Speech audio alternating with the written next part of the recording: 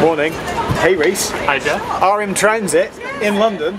Mini high five. Once again. Once again. Your last different Elizabeth Line Purple Cross train. Exactly. Reece is back in town. His channel, RMTransit. Last week on Twitter, I said, Reece is coming to London. What things should we do? Twitter responded. As it always does. And then we decided to ignore all of the suggestions. Which is? We came up with our own idea, which is we did. Which is to ride sort of like the secret, lesser used train line in London that we don't think many people have been on. No, not nearly enough people have been on this line. Which is which line? It's the Northern City Line, nowadays part of the Great Northern Network of trains, and it's a section of underground railway that's not part of the tube, between Moorgate up to Finsbury Park. It opened in 1904, and there was a plan to extend it 250 metres further south to a new terminus at Lothbury, but that never happened. In the 1930s, up until 1975, it was operated by and became part of the London Underground, which is why it appears on some old Northern Line carriage diagrams. But today, the whole line just feels like an oddly underused and lesser-known railway in London, which is why Reece and I thought it would be an excellent line to explore. Well, I'm going to start. I'll say the Geoff Mulch catchphrase straight away. Have you seen above the entrance of Moorgate Station over there can you see the little symbol above? There's two little tube trains, which is the logo of the City and South London Railway, who first dug their way through here. That is their thing. Anyway, right, first thing pointed out, don't worry, I've done a cutaway. We're going to go on, buy some trains, get your thoughts. Sounds good. Reece and Geoff, yay! We could take the secret stairwell that's down that passageway. Go for it. Yeah, you've not done that, have you? I haven't. Yeah. These ones? Yep, go for it. And there's an air conditioner for some reason. And someone's coat. Are you a fan of this rolling stock, Reece? No, I'm not. Oh no, why is that? Too many seats. I would like if they were a bit more like the Elizabeth line. I think it would be more appropriate. Too many seats. But that's one of the reasons why I love Thameslink trains. Like I've been at, say, like I've been at Brighton Station, and there's been an event or a football match on, and you see like hundreds of people on the platform, and then a 12-car Thameslink rolls in, and you think what? And then it just soaks them up, and these are. I think it's a question of who is Thameslink for, right? Is it for the people who are in rather central areas of London, or is it for people in Brighton? Also, we're going to see some old signage today. Signage? And there's a sign there where it's saying, to Hammersmith and City Line, so like, and it's in non-Johnston font. Stop number one, Reece. Old Street. Old Street. Not New Street, Old Street. Old Street. Should we get on? If we're going to jump off, yeah. Is it overhead line? It's third rail here, right?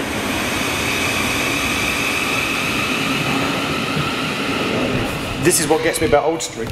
We've arrived, but instead of going up from the platforms, the steps go down. So it's like to leave, you have to go even further down, then along, and then up. This is just, it's echoey and spooky, and it just feels like any other part of London. It sort of snakes in and out. Yeah, it's really quite random. It's not just like a straight shot, you've got to go back and forth. It's also really echoey. Spooky. It's a good way to describe it. Okay, so at this point it gets a bit less spooky because it's sort of underground. It feels more like what you'd expect. Ooh, that's a cool wind. That's a much appreciated. Is there a... So the Northern Line platforms are off this way. Down there, yeah. And over that way.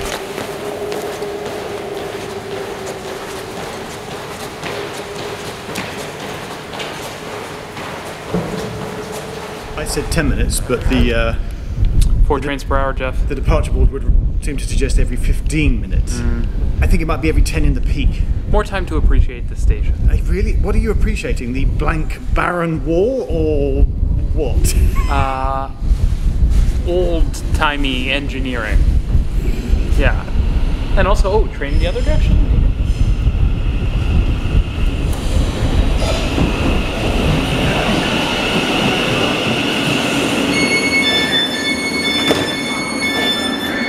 Cross-platform interchange. This is like one of the most underappreciated engineering achievements. Go for it. Ever. Let's hear about it. So, Reece, we're getting out.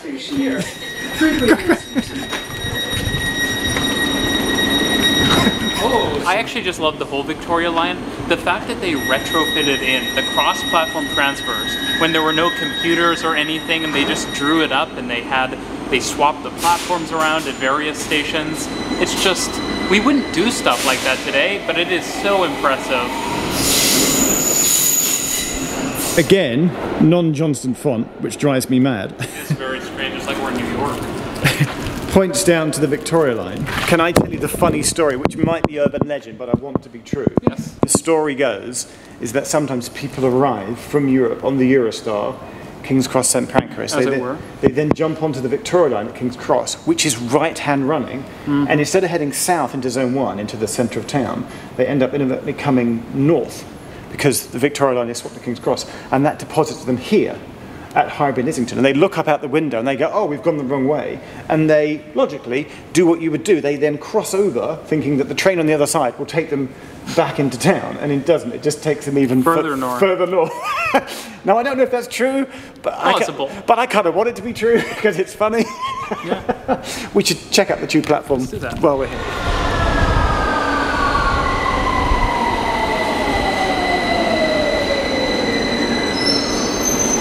With the noise of a tube train off to the left, Reece, does that mean that the tunnel here, is it,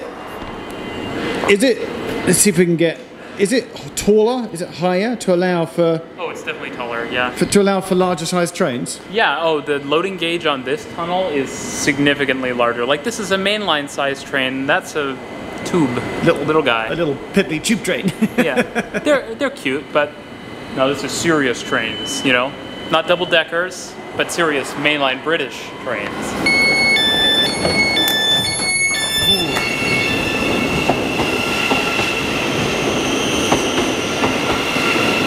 Hang on, Reece, diesel loco, it's a 66, wasn't it? Canada, everywhere. I wasn't expecting it, what? I already like this station more.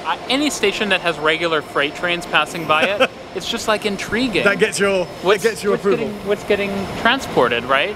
That is a single track freight line, curves off. You can see it here from Finsbury Park. That's actually going onto it curves onto the overground. To like North London? The North London line joins just at Canonbury, so that's curving south heading east through Canonbury Station. I've never been here before when a freight's going through. What I wanted to say is that many years ago there's an abandoned disused station that's almost sort of part of the overground network but not, called Primrose Hill across the way, and this is the closest thing to it. To Primrose Hill, an above ground narrow island platform, the canopy with the lattice works and like a set of central stairs coming down. This reminds me of the old. Yeah, I like that it has third rail and overhead lines. That also adds, like, I think I have like a checklist of things that kind of, you know, add points of intrigue. You've got kind of interesting graffiti and greenery and plant life, and there's some apartments above us. It's just, there's a lot happening here. It's nice. And the sun is out. It's a beautiful day in London. Signal on the platform. I mean, this station is really underrated, to be honest. Drayton Park in the sunshine. A little bit, the low winter sun. Well, this is what I imagine Britain looks like. Everywhere, basically. It's just... So this to you is just London right now? Yeah. Yeah. But this is an odd station. Unless you live or commute to Drayton Park, I'm going to... Would there be a reason to ever come here? No. This is all just for How many times have you come here? Like, this is only probably like the third or fourth time I've ever come to Drayton Park. The first time I came to Drayton Park was to be like, I've never got out of Drayton Park, so I'm just going to go and do it. You know it's a minor station. When?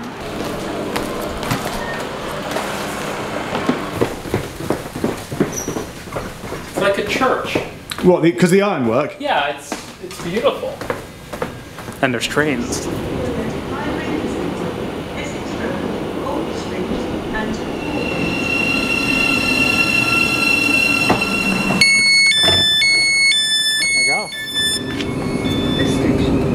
Back on the train. Headed to Essex Road, which I've heard great things about. The finale is... Are you saying you've been through Essex Road, but you've never got out to Essex Road? No, I didn't have a reason to. This is, okay, the greatest reason to go to Essex Road is... It's a YouTube video. Well, and because you're about to see why. Alright. If you live in London and you've never been to Essex Road, you have to come and see the... I mean, it's splendid because it isn't splendid. Okay. Just a strange place. That is Essex Road.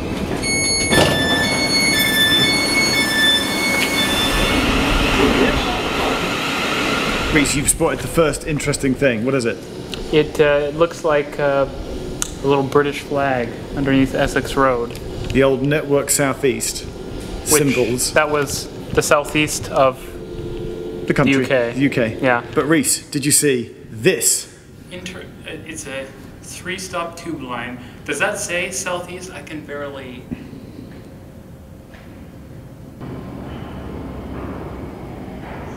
And then Reece, you just get to this. Strange. It's so quiet. Which way are you meant to go? I don't know. It makes me want to whisper. It is echoey, and also it doesn't feel like we're supposed to be here. Isn't there that sense? There's a certain uncomfortable feeling. It's a liminal space, really, between trains and I don't know what else. But it's the netherworld. It's very bright, I will say, which is nice. I think they've lit it to try and make it feel more welcoming. Yeah. Imagine if this was dimly lit. It would be very. It would be very imposing. Yeah. It's just such a weird space. Elevators. Lifts, Reece. Whatever. Lifts. So, all right, elevators. Yeah. Elevators. Bye.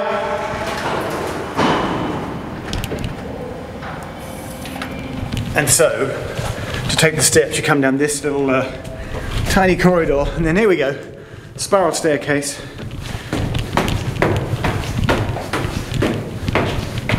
$11, and we'll just count 12, 13, 14, all the way. 25.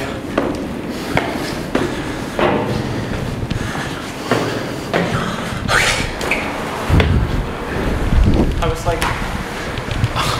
I counted 158. Their sign says 156. But you'd never know from up here that that was the secret spiral staircase down through these white doors. I think we should grab a drink. Let's wrap up outside. Sounds good. Essex Road, for me, it sort of feels like an abandoned, forgotten station, almost like a tube station. Yeah, it feels like an elevator shaft that just happens to connect to trains. But if you've been in London all your life, and you know the tube and you know the trains, I'm willing to bet you may not have ever have been, and certainly never got out at Essex Road. And if you haven't done that, this weekend, in the next week, consider a trip to Essex Road, London's spookiest line, and ride Drayton Park to Essex Road. It's just strange. You're summing up thoughts, Reece. Weird, strange. Has your afternoon in London, I realise your time is limited on your trip, was it worthwhile doing the Northern City line? It's always worth it when you're with friends, Geoff.